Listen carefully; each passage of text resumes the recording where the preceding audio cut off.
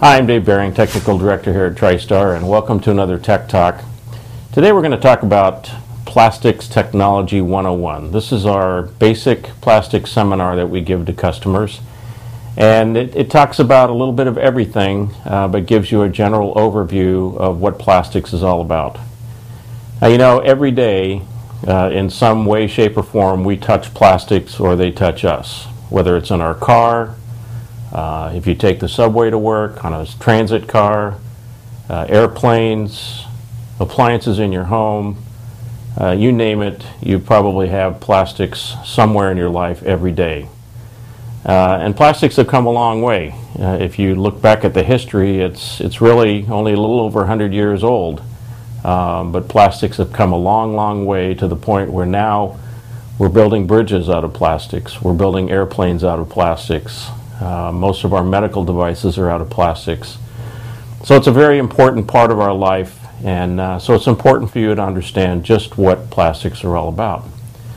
Now, the first thing you need to know about plastics is what exactly are they? So as a definition, there's two types of plastics that we work with.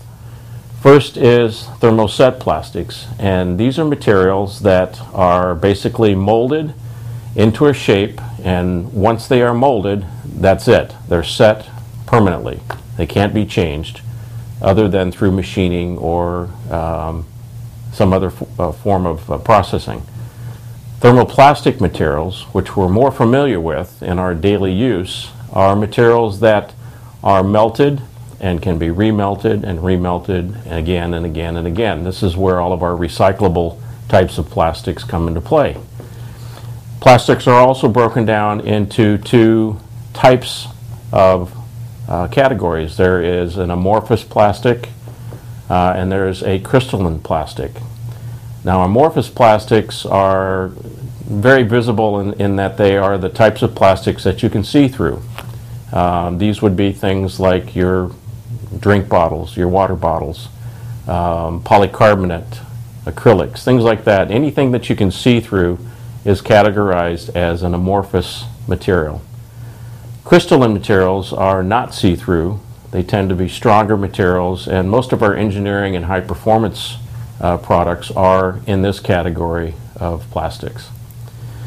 Some examples of thermosets, some names that you're familiar with: Bakelite, Micarta. Your phenolic materials are all thermoset materials. Products like TriStar's UltraComp, which is a thermoset polyester material.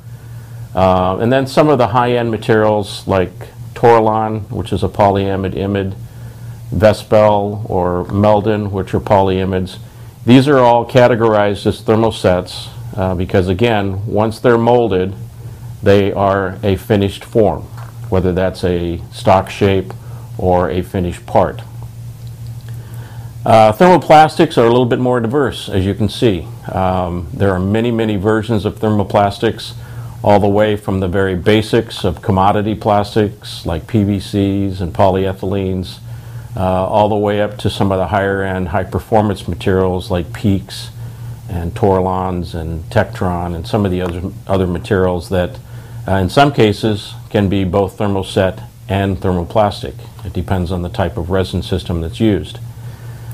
Now, processing of plastics is very diverse, obviously. Thermosets, less so, because to make a thermoset material, you have to use very high pressures and very high temperatures as a rule. So most of the processes that are used to make thermosets are either in the form of compression molding or transfer molding, or in the form of lamination, which is another type of compression molding. High pressures are normally used, although with some of the wound thermosets like Micartas and things like that, the pressures are not extraordinary. But again, the higher end, high performance thermosets do require very high temperatures and high pressures to mold that material into a shape. Thermosets generally are going to have some form of reinforcement. That's not always true, but as a rule, for better structural integrity, they're going to have some form of reinforcement. That can be anything from fibers, like polyester fibers, glass fibers, Cotton fabric is used, paper, there's paper phenolics. And all of these are used to help reinforce that thermoset resin to make it stronger and to give it some other physical attributes. Thermoplastics are a little more diverse. You can do a lot of things with thermoplastics. You can extrude it, you can blow mold it, you can injection mold it, you can compression mold it, you can thermoform it, bond it. There's all kinds of processes that you can apply to thermoplastics that you can't apply to thermosets. The other thing that we can do with thermoplastics is much more diversity in terms of additives. We can put in all types of fillers, again, to help reinforce those thermoplastics, to make them stronger, to add to their electrical properties, to add to their heat dissipation properties. There's additives that make some plastics better static discharge materials. And all of this is done in the form of specific additives. We also have other materials or other additives that can be put in to improve the wear properties of plastics, the frictional properties. So all of these things are really used to enhance the property of the base polymer. And thermoplastics give us a lot of diversity in these types of areas. Some of the types of additives we use in terms of reinforcing additives would be things like glass fibers, graphite powder, carbon fibers, Kevlar. There's also mineral fillers like Moly, MOS2, carbon black, graphite powders, calcium carbonate, calcium silicate, all types of minerals that are used, again, to enhance the physical or thermal or electrical properties of that base polymer. There are also some chemical additives we put into some plastics for fire retardant. Lubricating media such as PTFE or silicone oils. Moly and graphite are also added to plastics to help with lubricity. UV stabilizers can be added to plastics to further enhance the UV capabilities of a plastic. So as you can see, thermoplastics, a great deal of diversity in terms of what we can do with it. There are thousands and thousands of different compounds that we can use to specifically address a particular need. This is a kind of our nutrition triangle for plastics, and I want you to notice a couple things here. First of all, we've broken plastics down into three commodity, engineering, and high performance plastics. Those are the three categories that we break plastics into, and these are really driven off of temperature. As you can see, the bottom part of the triangle are our commodity plastics, and these are materials that are the lower end materials in terms of cost, but they're also lower end in terms of performance properties. They are materials that typically don't work above 200 degrees Fahrenheit as far as your continuous operating temperatures. These products do, though, have pretty good chemical properties. So you'll see polyethylene, polypropylenes are very common in chemical applications, pump bodies, valve bodies, fittings, hose and pipe. A lot of these types of commodity plastics are very applicable in those environments because they do so well in chemical attacks. So, and those do tend to be on the lower end of the price scale. 50 cents a pound, a couple dollars a pound is not untypical of these types of plastics. But again, the primary point that we want to make here is these commodity plastics do tend to be at the lower end of the temperature scale, and physical strength wise not necessarily going to be the strongest materials that we have in terms of plastics. You'll also see at the bottom of the triangle there we've also separated out amorphous versus crystalline, and again that's just to demonstrate the differences between all three of these classes of materials. All three classes have both amorphous and crystalline product. The next level up is engineering plastics. These are the materials that are generally going to be from the 200 to 300 range. Some of these materials will go a little bit higher than 300 degrees, But you can see here that on the crystalline side, we've got things like the polyesters, your PET, your PBT. These are products like Erdolite and Hydex 4101. Your polyamides, your PA material, these are the nylon family, both cast and extruded nylons. POM is acetyl, or your Delrin type product. We've got the UHMW, the polyethylene, is right at the borderline there. We classify it as an engineering plastic because from the standpoint of its physical attributes, its performance attributes, it is an engineering grade material. However, it does have an operating temperature just under that 200 degrees, so it's kind of on the borderline there as to whether it's an engineering grade or a commodity grade. But we do class it as engineering because of its attributes, its physical and performance attributes. On the amorphous side, we've got polycarbonate, which we all know as Lexan, and then PPO or Noril. These are materials that, again, are going to be slightly better in terms of physical properties. The strength-wise, these are materials that are much tougher in terms of their physical attributes. Temperature-wise, they have higher operating temperatures. For the most part, chemical resistance is really going to be a variable. Hydroscopic tendencies, again, going to be a bit of a variable in this category. But 200 to 300 degrees, these are the materials that we typically will work with. And again, in terms of the additives and the things that we can do with these materials to enhance or improve them, clearly this category of product falls under that type of product. The next level up is high performance plastics, and you'll see at the very top of the triangle here we've got three materials that end with an I.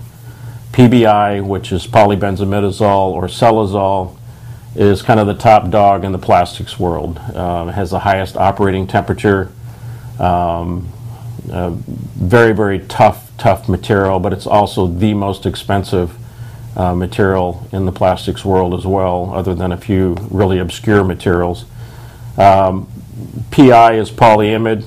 Most of the world knows polyimides as Vespel or Meldon. There's also Duratron. There are several other grades of material, Centimide. These are all materials that fall into the category of a polyimide. And then you've got PAI, which is polyamide-imide, which is the Torolon type products. Now the reason the imides are at the very top is because they do fall into a category of their own. Even though they're a high performance material, imidized materials are very, very special materials. All very expensive, but certainly the highest operating temperatures of any plastics out there on the market. Below that top of the heap there is some of the materials that we work with at TriStar very, very predominantly. Things like PEEK, all the different types of PEEKs, glass fields, carbon fields, the bearing grade PEEKs. There's a lot of new variables with PEEK, with new life science grades of PEEKs that are being used as implantables now. The PTFE family, like the Rulons, the fluorescent materials. PTFE is a very big part of what we do at TriStar, especially with Rulon bearings and fluorescent components. PPS. PPS is a product that we refer to often as a poor man's PEEK. This is a product that has many of the same attributes as PEEK, but for a lot less money. But you can see here it's one of the materials that's in the 300 plus category, and in fact PEEK, PPS, PTFE are all really in the 400 plus category. So those would be on the crystalline side. On the amorphous side, we've got our sulfones, and then you've got the polyether-imide, which is Ultem. These again are the materials that are typically going to be either translucent or see-through. The sulfones and polyether-imide are very, very common in the medical world and dental components. Very tough, durable materials. They do really well in steam, so for autoclaving or for gamma radiation exposure, these are the materials that are going to be most prominent in those types of activities. Now moving on to, again, just kind of do an overview of where some of these products fall. The commodity plastics, again, are materials that are going to be 200 degrees and below. Low physical properties, good chemical resistance. It's going to be light duty parts in terms of their structural value. A lot of pump bodies, valves, fittings, things like that, as I mentioned before. And again, these are going to be the lower cost resins. 50 cents to $2.50 a pound is pretty common for these types of materials. The commodity materials include your polyethylenes, and that's all different densities: low density, medium density, high density, very high density. All of these polyethylenes fall under the commodity plastics category. And again, the UHNW polyethylene, while it is still a 200 below operating temperature, we do categorize that as an engineering polymer. Polypropylene, very, very tough material, good material in terms of its chemical resistance. A lot of engineering applications in this environment, especially in chemical facilities, petrochem applications. Semiconductor polypropylene is fairly common in fluid handling components. Polystyrenes, didn't mention that before, but polystyrenes is everything from drinking cups to the models that you make with your kids. That's where the polystyrenes come in.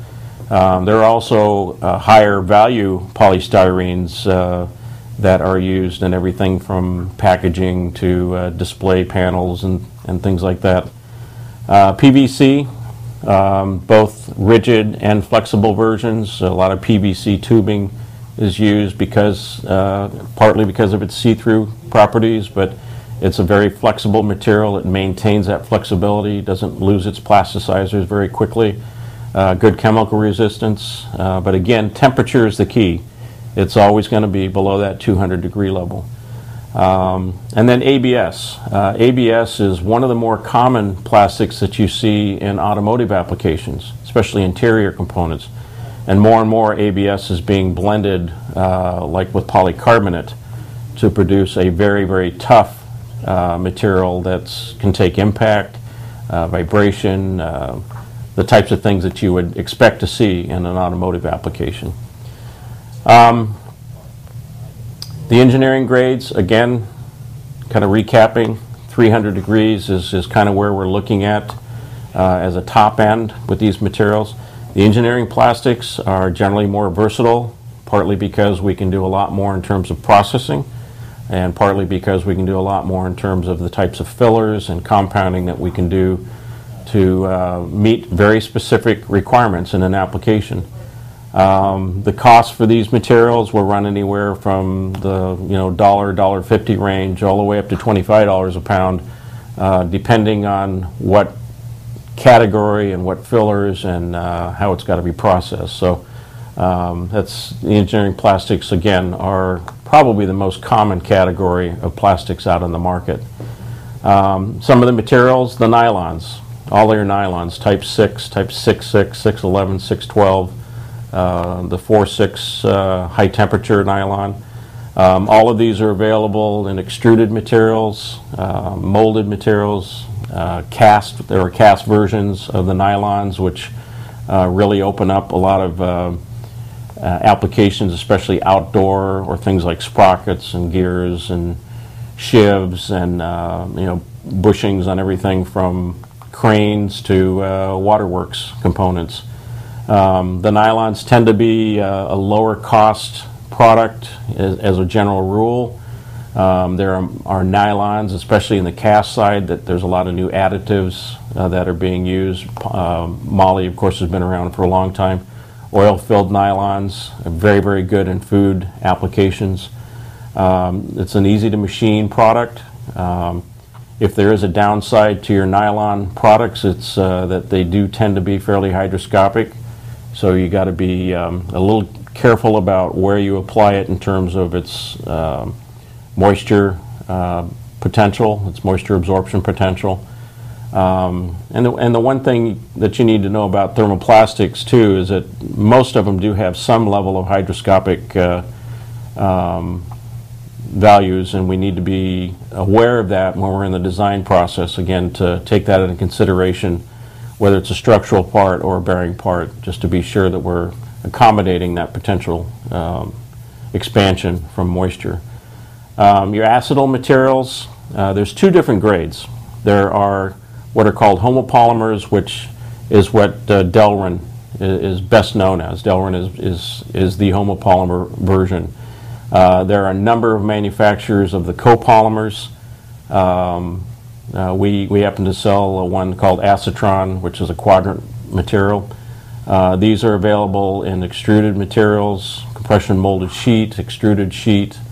You can get it in film for thin stock.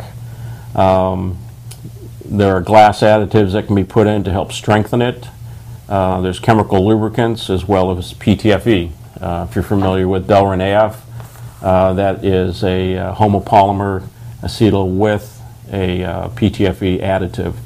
And that obviously helps with wear and friction. That's what PTFE really is all about, is improving wear and friction properties of really any thermoplastics.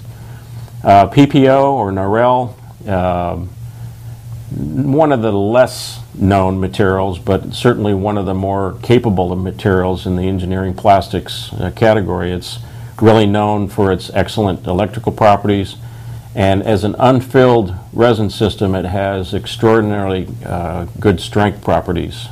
So it's something that we'll use where either fillers can't be tolerated for some reason, like it could be in a semiconductor application or a clean room application. But it's a really good material in terms of that property as well as its dielectric properties. Polycarbonate is another engineering material. Again, this is one of our see-throughs, one of the amorphous materials. But polycarbonate, most of the world knows it as bulletproof glass. It's the Lexan trade name is the best known. But polycarbonate, very, very tough material, obviously. Very hard to break it, but it's very commonly used in medical and dental devices now because it, again, is a see-through product and can take a lot of impact. So very, very common material in the medical world as well. A few other materials in the engineering plastics, polyesters, your PET, your PBT. The advantage that the polyesters give is that they do have a little bit of a bump in terms of properties over your acetals and your nylons. Polyester is an FDA and NSF and USDA material, so it's very, very common now in the food packaging and processing world. There's a bearing grade version of this, the PET, called Erdolite TX, which is an outstanding material in terms of wear, and oddly enough, it's also one of the better wearing materials in terms of its abrasion resistance. It's right up there close to UHMW in a lot of ways in terms of abrasion resistance. So in the food world, especially in things like, you wouldn't think it, but like flour, pasta making equipment, very, very tough on plastic components. Erdolite and Erdolite TX are excellent candidates for that because they do so well in abrasives. Milk, oddly enough, is also very abrasive, both liquid form and dry form. So, that's a great place for an Erdolite product. PBT, very, very similar. And in the case of the PBT, it's got a little bit of chemical resistance and a little bit better impact strength. So if there's an application where we might have some chemistries thrown out there that the PETs won't stand up to, then we would go to the PBT. And then UHMW, the last one in this category we'll talk about. Again, UHMW, polyethylene. UHMW stands for ultra high molecular weight. And what that basically means is that the density or the molecular structure of this particular grade of polyethylene is highly structured. It's That's why it has such great abrasion resistance. It's the most common material for like chain guides and any place where you're dragging things across packaging lines or drag chains at log mills. A lot of amusement park operators are using various types of UHMW for the chains on roller coasters. Zero moisture absorption, so you don't have to worry about that if it's an underwater application. Very low friction inherently. Polyethylenes are basically a long chain extension of wax. So the polyethylene, especially the UHMW, very, very good material if you're looking for abrasive wear or just generally in wear and friction properties. A lot of new combinations in the UHMW family, oil fills, ceramic fills. There's new dimensionally stable versions, and then there's also a new high temperature version called Tyvar Hot, which takes that 180 degree top end capacity of UHMW and now extends it up into the mid 300s. So you get the abrasion resistance, you get the low friction properties, you get a lot of the great attributes of UHMW, but you also now get that enhanced temperature capability. Now the high performance materials, now we're talking about the most expensive versions of plastics. These materials are typically going to be in the 25 to 200 and above dollar per pound range, and we're talking now about just the resin cost. But these are materials that generally are associated with temperatures much higher than even the 300 degree level that we show in our triangle. Most of these materials are going to be 400 plus. Some of them will go up to continuous operating ranges of 600, 650, 750.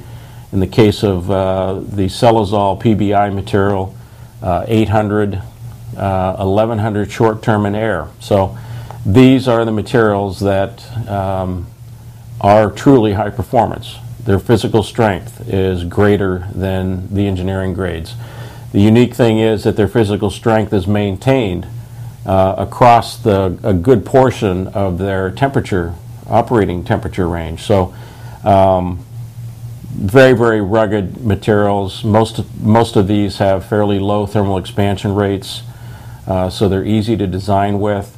Most of them have pretty good chemical resistance. Ironically, at the top of that triangle, remember the imidized materials, the PBI, the PI, and the PAI. Anytime you see an I in the chemical moniker of a plastic, that means imide. And for us in the plastics world, imide translates very loosely to sponge. These materials do tend to be fairly hygroscopic in certain conditions. In fact, in the case of polyimides, you can put that into a 600 degree dry air application, no problem whatsoever. But if you put that into a bucket of boiling water, bye-bye. The material will go away really quick, and that's a very expensive loss. So there, these are some of the little things that you have to be aware of, and that's what we do at TriStar, is we make you aware of these little types of nuances about these materials. Again, the high performance materials, excellent weight to strength ratios. A lot of metal parts being replaced by these types of plastics, especially in aerospace applications or applications where weight is absolutely critical. And that's becoming more and more common, even in automotive applications. Some of these materials are being used in places on automobiles, partly because of weight savings, because you cut down weight and you cut down fuel consumption. Same thing goes in the aerospace world. You look at the new 787 or the Airbus A380. These planes are predominantly plastic. Now that's in the form of composites in many ways, but even interior components, new lightweight plastic materials that are being used. So strength, very low weights, thermal properties outstanding on these materials, chemical resistance pretty good in most cases. Temperature ranges up to and including 800 degrees on some of these materials.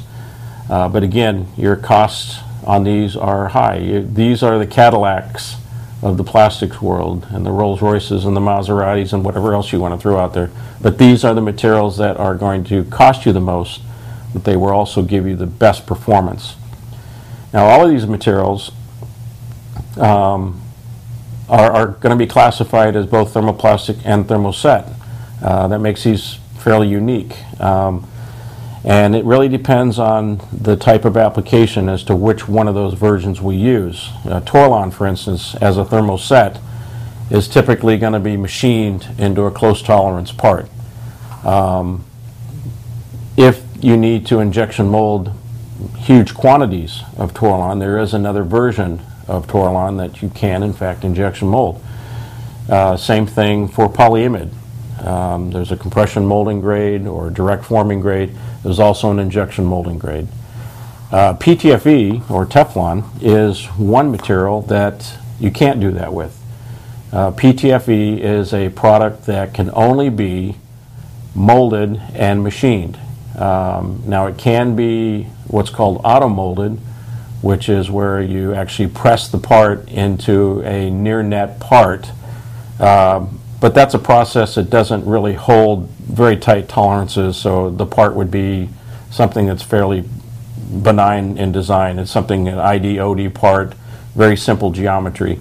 It can be done through a form of auto-molding, but you cannot injection mold PTFE because it does not melt like a classic thermoplastic.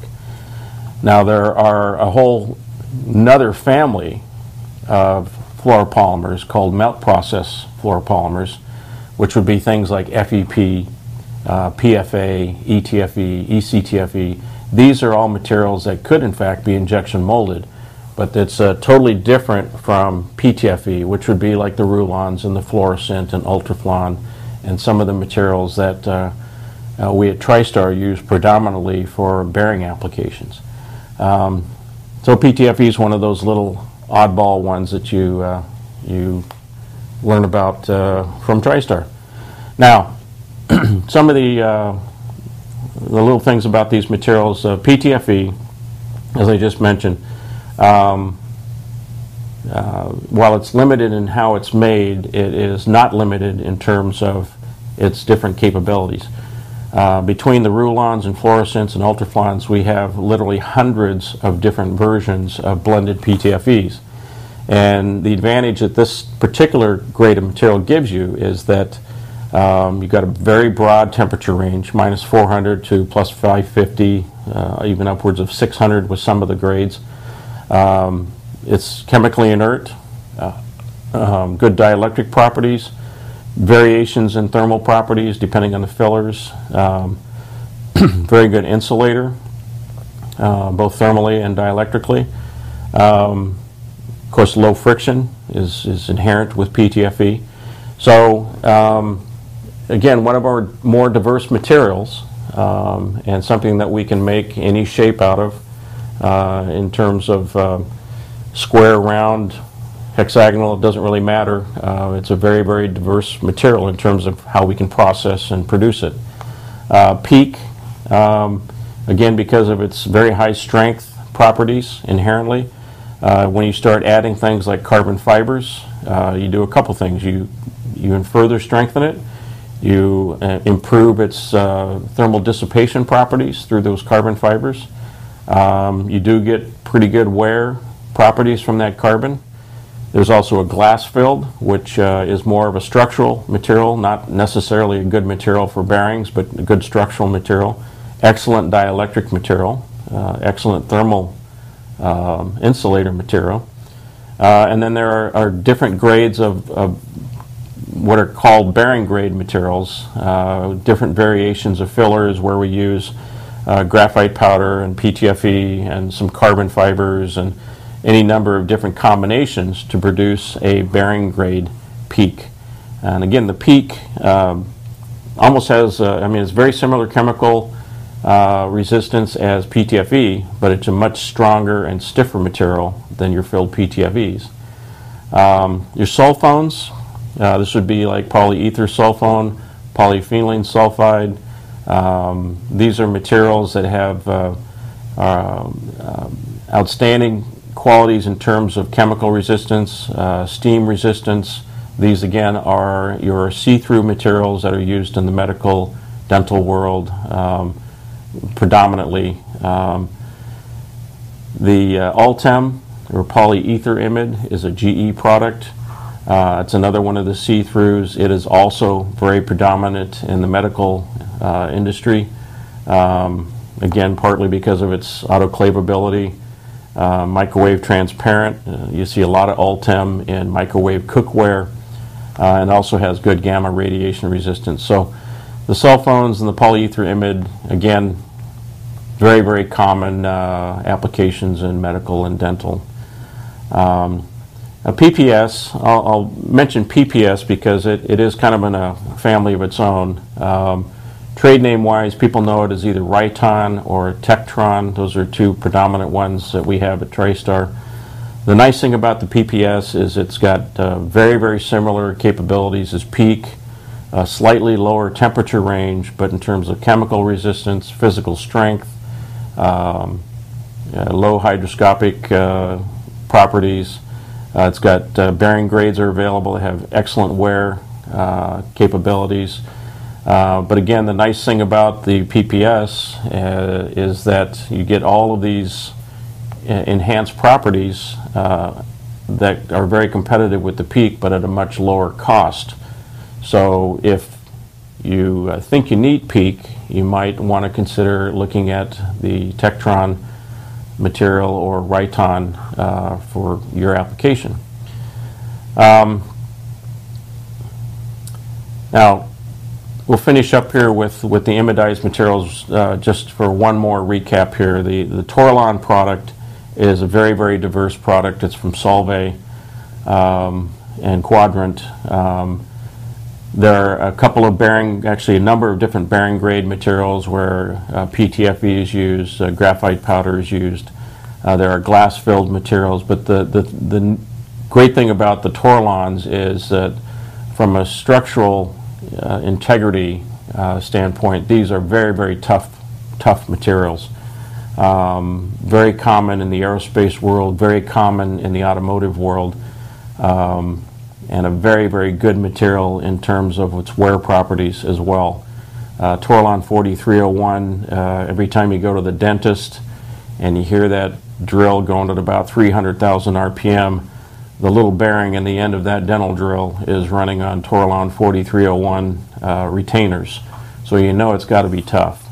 So Torlon, very diverse family of materials, 485, 500 degree operating temperatures, so one of our top end materials. The polyimides, again, Vespel, Meldon, Duratron, those are Sintamid, those are some of the trade names. The imide families of materials are, again, one of the highest cost materials, but if you need superior performance, whether it's structural or tribological performance at extreme temperatures, again, we're looking at 550, 600, 650 degrees, even excursions up into the mid-700s. The polyimides are an excellent call for those types of applications. And then finally, PBI, polybenzimidazole or Selazole. This is the gold standard for the plastics world. It is the most expensive, but it also is the most versatile in terms of temperature. I personally have used the Selazole material in some applications right about 850 degrees. It's the only thing it would hold up, and it did an outstanding job for the short time that it was required to hold those temperatures. As I said earlier, this particular material can actually take excursions, short-term excursions in air upwards of 1100 degrees. So, and that's in an unfilled condition. So again, if you have that application, and they're rare, especially if people who are looking at 1000 degrees are generally looking at ceramics or metals. But on that rare occasion that you may have a particular need to either save weight or may have some other reason that you need a polymer in there, the Selazol PBI is certainly a candidate for an application like that. So that pretty much covers the plastics world as it stands today. There's a lot of new things going on. We're always looking at new alloys, we're looking at new fillers, we're looking at extending the chemistries a little bit here and there to make new polymers. But the bottom line is asking the right questions. And at TriStar, one of the advantages that we offer to our customers is that we are an engineering company first, and our goal is to help you with getting the right answers to your questions. So what we would suggest to you is going through this simple process of asking these questions. First of all, is the application going to be structural or bearing? Two very distinctly different applications there. So, let's try and define which of those it is. What are the temperatures that the part's going to see? And what it emphasizes, I have in other tech talks, we need to know what the continuous operating temperature is, but we also need to know what the high end and the low end temperatures might be, especially in the case of a bearing, where we need to consider press fits and running clearances. What are the physical demands on this part? Is there a lot of impact, a lot of vibration? What are the cycle rates? Is it thousands of cycles per hour, or is it one cycle per year? What are the demands on the part? If it's a bearing application, if you've seen our bearing presentation, you know that we have 6 very specific questions, but we always want to know what the load is, the speed. We need to determine what the PV rating is of the material. So those are some things that we want to try and identify. What's the environment that this product is going to operate in? Are there chemicals involved? Is there water? Is it dry? Is it abrasive? What kind of heat? What's the generation of the heat? All of these little environmental issues come into play. Obviously, what are the cost considerations? You're not going to put a PVC into a 400-degree application, as you've seen by our triangles. Each one of these materials is driven by those temperature limitations. So if you refer back to the triangle here, you'll see what categories you can look at, and your costs are going to be driven by those same temperature ranges. So help us help you by understanding what your cost concerns are right up front. Part of it is in selecting the right material, but part of it also is in selecting the processing. If you've got a large quantity and cost are a driving factor here, obviously we want to direct you into injection molding. Once the capital expense of a tool is out of the way, injection molded parts are always going to be less expensive than machine parts. So cost considerations up front, that will help us a lot in guiding you. And then finally, what's the service life expectation? Is this part really designed to have a failure designed in? I mean, I have some applications where the customer is happy with 100 hours of service. We have other customers that have 10,000 hour requirements or 10 years. But, be a little practical about this and understand that we are dealing with plastics, and while I have applications where I've been successful for years and years and years, it really comes down to, bottom line, what does the application require, and what do you as a company desire for that part to do in terms of its longevity. If you ask these simple questions with us, then we can certainly give you some more direction. A couple of other things just quickly here. If we are looking at a structural part, there's some things that we want to know too. Is the part in tension, compression, or flex? All these different materials will have different ratings. Some are better in flexural modulus than others. Some are better in compressive modulus than others. So these are the kinds of things we're going to ask you. The exposure, again, environmental exposure, especially in the medical world, what kind of radiation or what kind of sterilization, gamma radiation, is it solvent cleaning, just what all kind of exposures is the part going to be seeing. Do the parts have close tolerance requirements? This comes into play when we're looking at machine versus molded.